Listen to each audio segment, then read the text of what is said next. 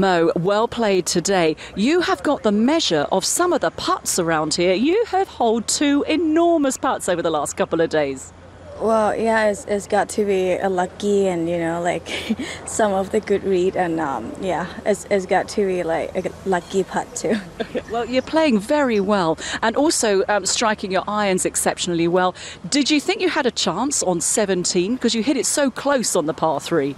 To be honest, I can't really see it and I thought it went over, but like when you walk up and it's getting pretty close, so it's just make you exciting. Yeah, and your sister Ariya just hit it to within the same distance a few moments ago. Oh really? Yeah. I don't know that. So she's probably trying to beat me and I'm trying to beat her anyway. Well, your sister once again finds herself at the top of the leaderboard. What have you got to do to nobble her going for the next couple of days? Well, I don't know, maybe trying to make more putts. You've made plenty of those already.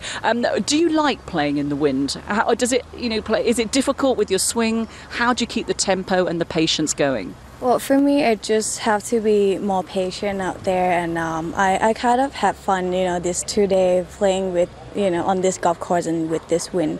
Just trying to be patient and, like stay with it.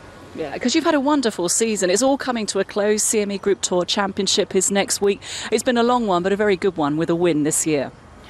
Yeah, it's been playing tough out there, and I don't know, trying to play one shot at a time, and I think that's pretty much my goal. Okay, well, one shot at a time. Very well played. Good luck over the next 36 holes. Thank you.